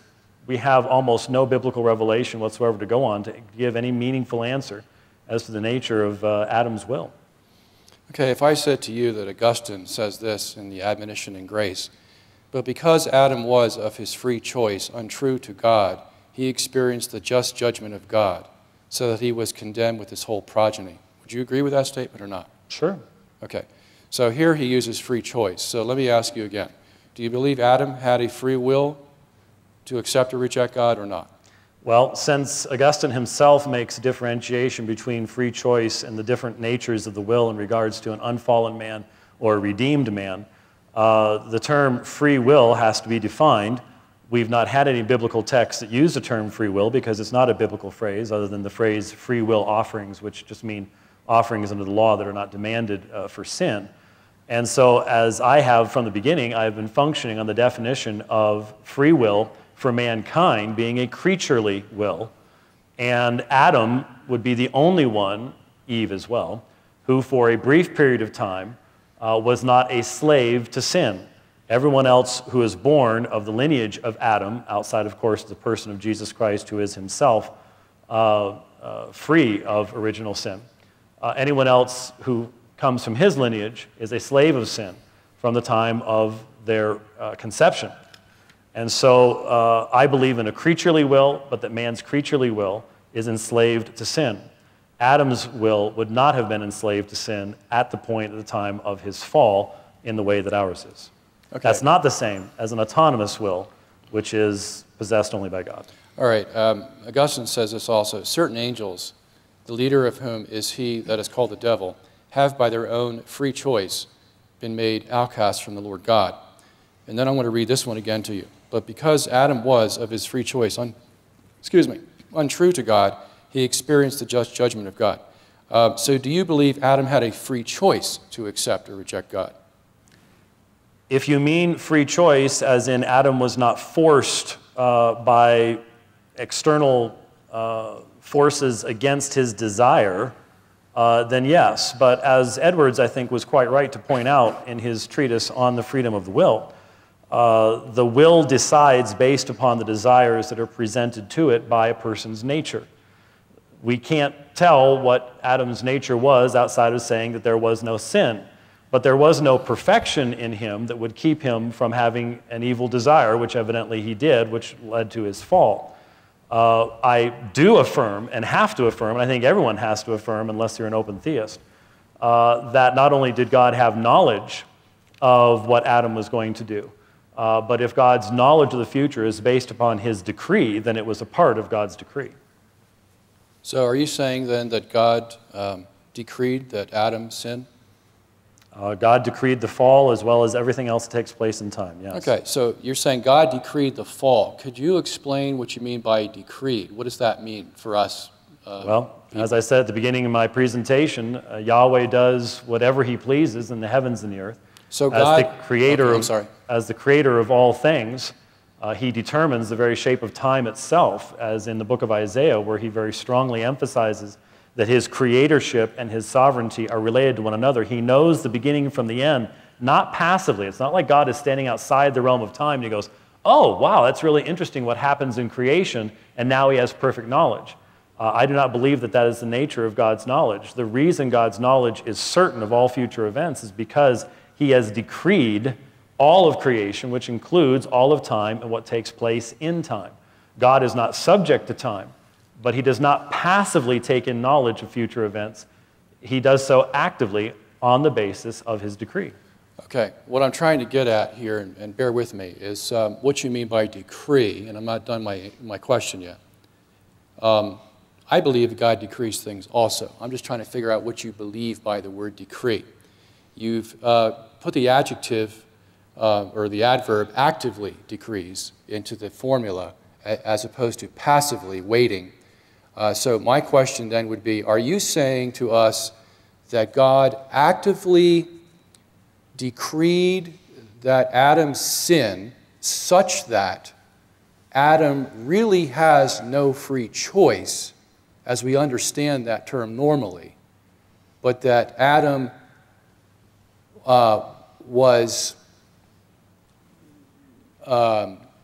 things were set up such that Adam was going to sin?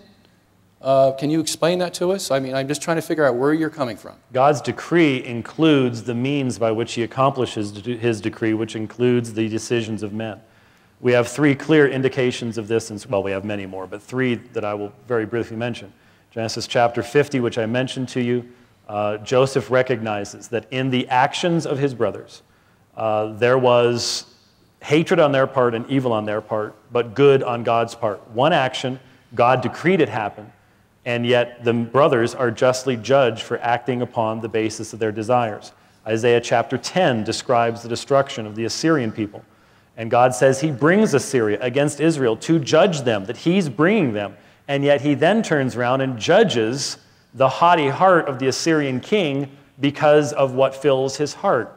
And of course, we have the clearest indication, and that is the prayer of the early church in Acts chapter 4, where they confess, they know that Pontius Pilate, Herod, the Romans, and the Jewish people had gathered together against his holy servant Jesus. Now there's four different groups with four different completely different sets of motivations. Herod's a nut, Pilate's a coward, the Jews hate Jesus because he's exposed them, and the Romans just kill people for the fun of it at times. And so you have four different groups, and yet what does Acts 4:28 say? To do what your hand predestined to occur. And so very clearly, the means by which God's decree is accomplished, which includes the decisions that men make, are included in the decree, or you'd have to say that the cross itself could not have been something that was certain. And yet, Jesus is described, at least in one translation, it's an appropriate translation, as the lamb slain from the foundation of the earth. How could that be if there was uncertainty as to what was going to happen in the future? There isn't uncertainty, not because God passively takes in knowledge, but because God's decree includes even the actions of men in time, which would include Adam as well. Okay, so you have said, correct me if I got this wrong, but you have said God's decree includes the decisions of men. Yes. Okay. So you then principially would have no objection saying that God's decree and free choice of men can work together. Would that be correct? Well, when you say free choice, I refer, of course, to creaturely will. And yes, man's creaturely will, this is what's called compatibilism. It is compatible that God has a decree and that man is held accountable for his decisions. Yes. Okay. All right, thank you. Does God call the whole human race to repentance? Yes, God calls all men everywhere to repent. That's Acts chapter 17. Okay. Does God give only certain people the ability to repent? Yes, his elect. Okay. Dr. Way, just talking to you as a man who, I hope in your life as well as mine, we try to be fair and honest and as best we can with human beings and with God and ourselves. Does it seem odd to you that God would call people to repentance without giving them the ability to repent? No, sir, it does not. Why not? Because we're talking about people who are condemned sinners, and the extension of mercy and grace to rebels who hate God, who are at enmity with him, who are called God-haters, who spit upon his law, whose hearts are filled with every kind of venom. I feel like reading Romans 1 and 3 just simply to remind us of the true nature of man. The extension of mercy and grace to those individuals has to be absolutely free on God's part. It cannot be demanded. And so the command of God to all men everywhere to repent is a part of his revealed will. God's will in the law says, "Thou shalt not kill." And yet God's decree was that Jesus should die upon the cross. We have to allow all of those texts to stand together and to recognize the difference between his revealed will and that of his decree. And so, no, it does not strike me odd at all that God would use his law, as he has so many times in the past, to curb men's evil, to control men's evil, and yet the only ones in whose ears those commands become alive are those in whose heart the Spirit of God brings spiritual life. Otherwise, as Romans 8 says, they do not subject themselves to the law of God because they are not even able to do so. I desire to subject myself to the law of God. Why? Solely one word: grace. Okay, thank you. Dr. White, you said that, I said, doesn't it strike you as odd that God would not give certain people the ability to repent? You said no. And then you went on to explain, and correct me if I get this wrong, but you said something to the effect of them being these dirty, rotten, scoundrel people who hate God, who spit on God, who all kinds of adjectives like that. I think I got the gist of what you said. But isn't that the case of everyone in the world? I mean, you've made a distinction between certain kinds of people, which you said that these people, the dirty, rotten scoundrels, God's not going to save. Okay? But then that leaves this other group, which, by the implication of what you just said, implies that these are somehow not dirty, rotten scoundrels, and yet Scripture says that there is none righteous, no, not one. So my question to you again is, if all of these people are dirty, rotten scoundrels, none righteous, no, not one, doesn't it seem odd to you that God would only give a certain amount of these dirty, rotten scoundrels the ability to repent and not the others? I have been very, very clear for decades in all of my writing on this subject. All men are described in Romans 1 and Romans 3 as haters of God. Grace must be free. You're asking, why don't I feel that it's odd that God, in his freedom, regenerates and gives the gift of faith and repentance to certain people? And I say the only thing that's odd about that is that God would save anybody. But the fact that he does save is not odd at all. He has revealed that he will have mercy upon whom he has mercy, and he will harden whom he will harden. Those who are hardened are simply receiving justice from God. Those that he mercies are receiving from him something that they not only don't deserve, they deserve it. They deserve punishment. They get grace. They get mercy. That's what's amazing. So no, I would in no way, shape, or form, and have fought for a long time against anyone who would say that the reason that some are given the gifts of faith and repentance is because they're better than others. No. The sole basis upon which God's choice is made is the good pleasure of his own will, Ephesians chapter 1. That's why some are predestined. That's why some receive the grace of Christ. Even before eternity itself, God chooses to do this. Why does he do this? He does this solely on the basis of his own will, not on the basis of anything found in the creature. That's what unconditional election is all about. And while Dr. Sungenis in the opening statement said, see, this is against unconditional election, I'm not sure that this shows an understanding of what unconditional election actually is. We have how long? One more question. Okay. That was, Does he have time to answer my question? Yes. well, actually 15 minutes is up, but that's okay. Yeah, and my clock says 32 seconds. So, Okay, let's cut it here then. what? Let's cut it here then. Cut it here? Well, I wanted to ask him one more question. Go ahead. Go ahead. That's why I was asking you how much more time we have. Go ahead. All right, Feel free. we've covered it. That's fine. He's stated his position. I stated mine. That's All fine. right, thank you. Okay, Dr. White will now present a 10-minute closing statement.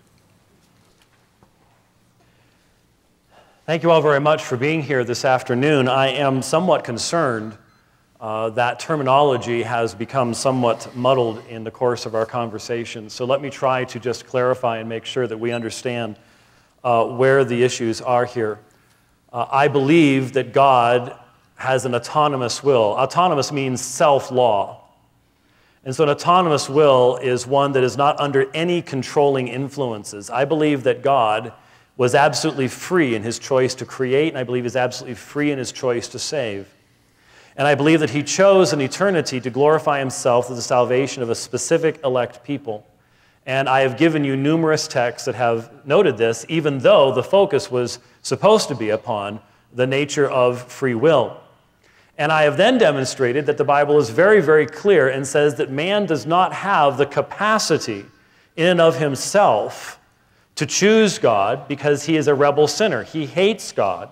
And therefore, if he is going to believe and repent, God must move first. Now, what has happened is we've had two unbiblical phrases put in. First of all, we've not seen a single word, a single verse that talks about free will, because there aren't any. The only verses that talk about free will talk about a free will offering, which just simply means an offering you can choose to offer that is not demanded by the sins that you've committed. But there is no text that talks about man's free will anywhere. That's why you haven't heard it. What you have heard are numerous texts about the enslavement of man's will, man's incapacities and abilities, in comparison to Christ's and God's abilities. Christ is able to save the uttermost, Hebrews chapter 7. He is able to do the Father's will, while man is not able to come to him unless the Father who sent him draws him. Now here's where the terminology problem has come in, is because we've had a concept introduced, it's not biblical, it's called prevenient grace. You won't find that either. That's a theological term that comes along later in church history. But it's the idea that God, by his grace, removes at least some of the corruption of sin and brings you to a moral neutral point where now you can choose freely. Nothing in the Scripture has been pointed to that actually teaches this, of course, because the drawing of the Father in John 6:44 results infallibly in the resurrection to eternal life of those who are drawn. All who are drawn in John 6:44 are raised up to eternal life. So that can't be prevenient grace. And if prevenient grace does exist, then why do you have to have the kind of saving grace found in John 6:44, where the Father draws people to the Son, and they are the ones who are raised up on the last day? No, there is no such thing as a grace that tries but fails. God's grace is always powerful. And so while we have had discussions about, well, yes, we all believe in the necessity of grace, folks, the Reformation was not about the necessity of grace. I join with Dr. Sungenis in being somewhat amazed at how many people on both sides of the Tiber River are ignorant about what in the world was going on in the past. A lot of people on his side don't know what's going on. A lot of people on my side don't either. And I hear evangelicals getting all excited. I've heard evangelical leaders get all excited because they go, wow, I just read that the Council of Trent said that if you say you could be saved apart from God's grace, you're anathema. Well, duh. I thought we all knew about that. The issue of the Reformation has never been the necessity of grace. Both sides agree. Grace is necessary. Folks, even the Mormons think grace is necessary, for crying out loud. The Reformation was about a different word. And this debate was about a different word. Sufficiency.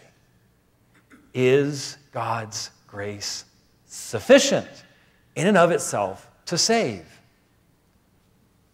Or can God, by his grace, try to save and fail to save? That's the question.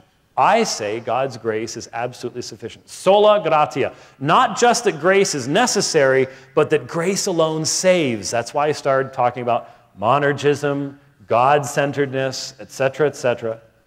That God has decreed from eternity to save a specific people, and he does so. That explains why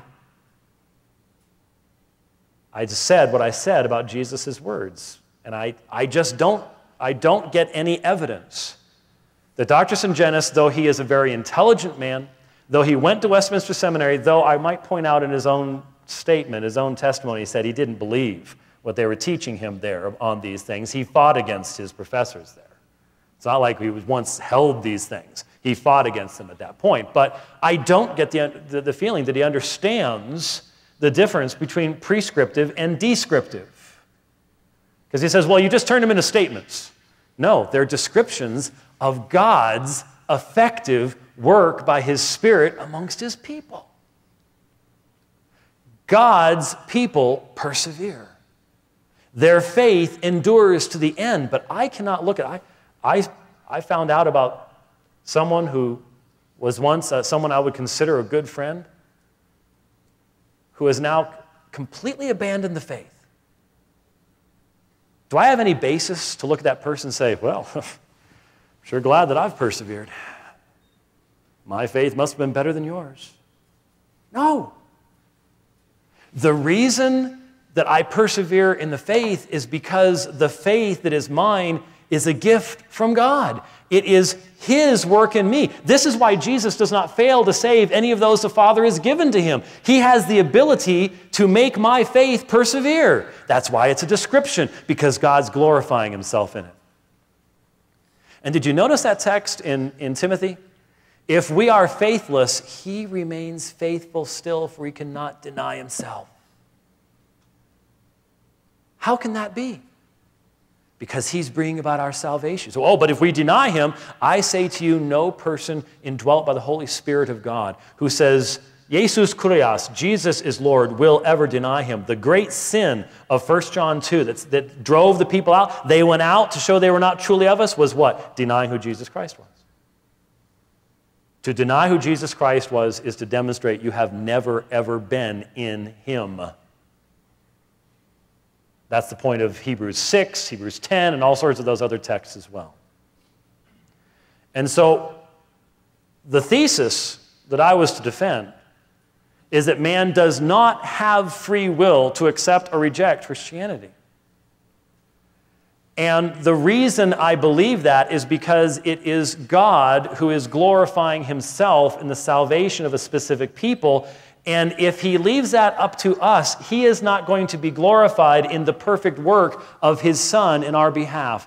Basically, I believe this because I'm a Trinitarian. And you might go, well, wait a minute, Dr. Sungenis is a Trinitarian too. Yes, that's true. We believe the Trinity for different reasons. The source is different for the two of us. However, I believe the gospel is Trinitarian. It flows from the decree of the Father, in the perfect work of the Son, incarnation, perfect life and obedience to the Father, death, burial, resurrection, ascension, now at the right hand of the Father as an intercessor, a mediator, his one work representing those that are united with him, and from the Holy Spirit, who comes and makes these things real in our lives, in our hearts, at the time that God decrees to do so. It's Trinitarian. And the Spirit and the Son and the Father, their work cannot be destroyed by the almighty will of man. So here's the question that needs to be asked this evening. I would ask Dr. Sungenis this question. Maybe he can answer in his closing statement. Does God, given that he quoted 1 Timothy 2:4, is it his perspective that God the Father, God the Son, and God the Holy Spirit desire to save every single individual and have put out equal effort to save every individual, but the reason that a large portion of those individuals are not saved is because their will prevented the triune God from glorifying himself in their salvation? There's the question. I wish I had asked it, but I don't get to ask it now. But maybe we'll get an answer anyways. Because to me, that illustrates what the whole thing is about. Is God trying to save? Has the Father decreed to save every person? The Son died to save every person? The Spirit's trying to save every person equally? And yet the thing that makes the difference is the will of man? There's the issue between synergism and monergism, God-centeredness and man-centeredness. And that's what we've been discussing this evening. Thank you for your attention. Thank you, Dr. White. Dr. Sungenis, 10-minute closing, please. All right, let me see if I can answer that last question first. If I remember correctly, if I wrote it down correctly, Dr. White's conclusion from 1 Timothy 2:4 was, is it possible that their will, the Trinitarian will be prevented, or there will be prevented the triune God from glorifying himself if some of these people decide not to respond to God's wooing of them. Well, Dr. White, aren't you the one who says that God is glorified in people that are unsaved? Isn't that the position of the Reformed faith? That God is glorified in both the people that he saves and the people that he damns arbitrarily? So why do you begrudge me the same, that God is still glorified when men refuse to accept the call of God with the free will he's given them? God is glorified. The triune God is not unglorified by the unrepentance of man. He's glorified in all things. Because God's not dependent on us for his glory. That's the whole point I was trying to make earlier, you see. God doesn't have to create human beings and say, well, I'm going to save some and damn others just to show how merciful and how just I am. As I said in the beginning, doesn't God already know how merciful and just he is? Is this the reason why he's created us? So he can advertise to us, I'm merciful and just? This is absurd. When you get right down to it, it's absurd. Now, let me have my closing statements here. As I said before, the history of this debate is nothing new. It's been going on for 2,000 years. I've mentioned Lucidus, Gottschalk, Wycliffe, Luther. The church shot these down because they became too extreme. Yes, the Bible talks about predestination. Yes, the Bible talks about free will. But if you go too far to one side, too far to the other, you've gone off the track. Yes, we know it's hard to understand. Who can understand it? Who can understand the Trinity? Who can understand the incarnation? That Jesus is 100% God and 100% man. Who can understand that? Likewise, we can't understand how you can have predestination and free will at the same time. I don't pretend to understand it. All I know is if I'm going to be faithful to Scripture and tradition and what other men have said before in councils, this is what I accept because that's what it tells me. We find that Luther disagreed with Calvin. Calvin disagreed with Luther. One said that Luther said that faith came before regeneration. Calvin said, no, regeneration comes before faith. So they had a big split right from the get-go. Melanchthon came along, the protege of Luther, and rejected Luther's absolute predestination and re-injected free will into the salvation program. And so did the Formula of Concord. One generation, hardly one generation. He was actually not that much older, or Luther was not that much older than Melanchthon. And they already had problems with it. Then Jacob Arminius comes along, and he rejects outright, within a few years, the 5 points of Calvinism. And then we have divisions within them. We have 1-point Calvinists, 2-point Calvinists, 3 points, 4 points, and 5-point Calvinists, all disagreeing with one another. Then we have Huldrych Zwingli going the total opposite direction and now becoming more extreme than Calvin ever was, and saying, yes, I know that my doctrine ends up making God the sinless, quote, sinless author of sin, unquote. That's where you end up. If you take everything to its logical conclusion, you end up there. Then we have all the moderns, Hodge, Murray, Sproul, MacArthur, Carson, Geisler, Bonson. You go on and on and on. And they each have their different wrinkles. They each have their different facets of how they're going to explain this dilemma for us. And you know what ends up to be? It ends up to be a total mess. That's what it ends up to be. Everybody fighting one another, nobody knowing what the exact truth is. Everybody takes their favorite verses. Here's a whole set of verses that talk about this and a whole set of verses that seem to talk about the opposite. And I'll be the first to admit that Scripture is like that, at least on the surface. At least on a cursory view, it is like that. And so we have men taking a whole set of verses and making a whole denomination of it. And then the verses that disagree with them, they put them on the shelf or ignore them or minimize them or, whatever they do with them. And then we have somebody else come along and take those whole set of verses that they minimized and make them the pinnacle of their denomination. And they make these other ones that talk about something opposite not their favorite. Well, let me quote from a famous Protestant. His name is Sinclair Ferguson. He says, "The genius of Rome, unlike that of Wittenberg and Geneva," and when he says Wittenberg and Geneva, he's talking about Luther and Calvin. "The genius of Rome, unlike that of Wittenberg and Geneva, has always been its ability to hold opposite tendencies together."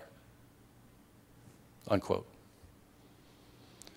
That comes from Sola Scriptura, the Protestant position on the Bible, page 191.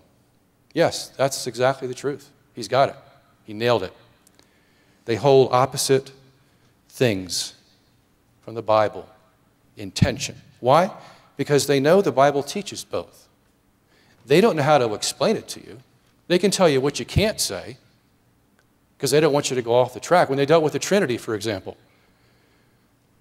we had Sabellians, we had modalists, we had Tritarians, we had Patripassianism. We had all kinds of people who were trying to understand this complicated being, 3 in 1 and 1 in 3.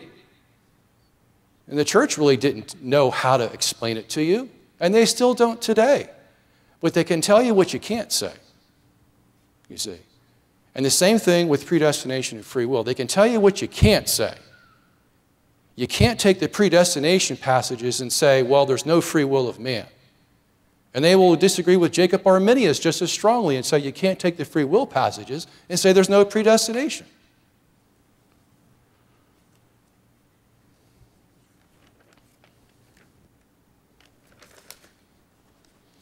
Yes, Dr. White is correct. There's no text that uses the word free will. But there are texts that say choose, repent, stop sinning, don't fall away. The Bible doesn't use the word Trinity either. We've all heard that argument, right? Okay? So, I don't have to use the word free will to get the concept across. When you read Hebrews chapter 6 and it says, those who have tasted the heavenly gift of God, they've walked the pathway with us, they've done all this, for them to fall away, it's impossible to renew them to repentance. What are we going to do with that passage? We're just going to say, oh, well, that's just a statement. That's just a sort of after the fact kind of thing. No, this is a warning. This is a warning. Use your free will, okay? Yes, God's giving you the grace, but use your free will. And we can't base our theology on metaphors, okay? We can't say that because Paul says we're dead in sins, that means we have no free will. No, it's a metaphor. Look at the context of what he's saying there. He says being dead in sins means you're sinful and you're on your way to hell. That's what it means, dead in sins. Dr. White talked about using Lazarus as an example. Lazarus, he wasn't forced. Yeah, he wasn't forced. But I could use the example of the prodigal son. In that parable, Jesus uses the word dead also. Because the father says, here my son was dead and now he's alive. Well, wasn't it the prodigal son that walked his way back the pathway to the father and the father came and embraced him? Yeah. Well, he used his free will, didn't he? Okay? So I could use that passage too to prove my doctrine if I wanted to, but I'm not going to because it's a parable. It's like I'm not going to use Lazarus to prove the fact that, man has no free will. Lazarus, that story is talking about physical death. It's not talking about spiritual death. Granted, the man's dead in a tomb, you see. The only way he can be brought out is if Jesus raises him from the dead. But that's not how the Bible talks about our spiritual plight. Okay? Dr. White also had another question. He says, is God's grace sufficient? Implying that if we hold a view that denies man has the free choice to accept or reject God, that somehow God's grace isn't sufficient. But you see what Dr. White has done? He's asked the question that the Bible doesn't ask. Does the Bible ask that question? Is God's grace sufficient? See, what Dr. White is trying to imply to you by the question, it's called leading the witness. If you were in a trial, it would be called leading the witness, making you believe that if you believe a certain way, well, you're making the grace of God insufficient. No, not at all. Sufficient for what would be the question. Okay? Sufficient for what? Well, Dr. White's frame of mind is sufficient for how he believes things should turn out, how he believes the Bible should be interpreted. If it doesn't reach that level, then it's insufficient for him. See, my time is up. Thank you. Well done, gentlemen. Thank you very much.